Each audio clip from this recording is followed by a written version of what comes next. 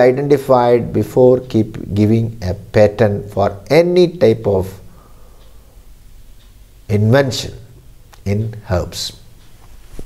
Intellectual property rights. What do you mean by IPR? Intellectual property rights.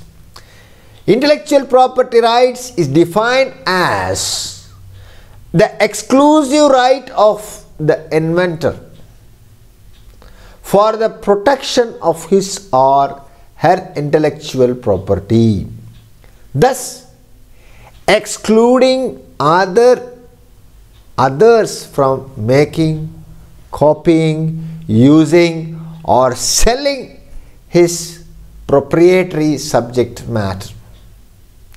It is a legal characterization and treatment of trade-related biotechnological processes and products. So, IPR, intellectual property rights, are the rights given to the person who over the creations of their mind. They usually give the creator, the inventor, an exclusive right over the use of his or her creations for a certain period of time.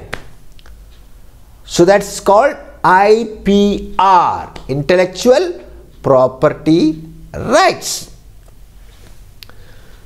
So intellectual property rights includes the following things. First one is patent for a process, product and apparatus having industrial applications. Next, copyright. What is that? Designs, books, charts, films, advertisements. And what do you mean by trade secrets? Literary works,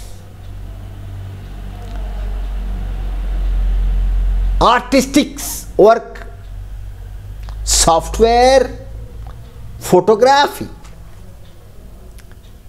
Trademarks,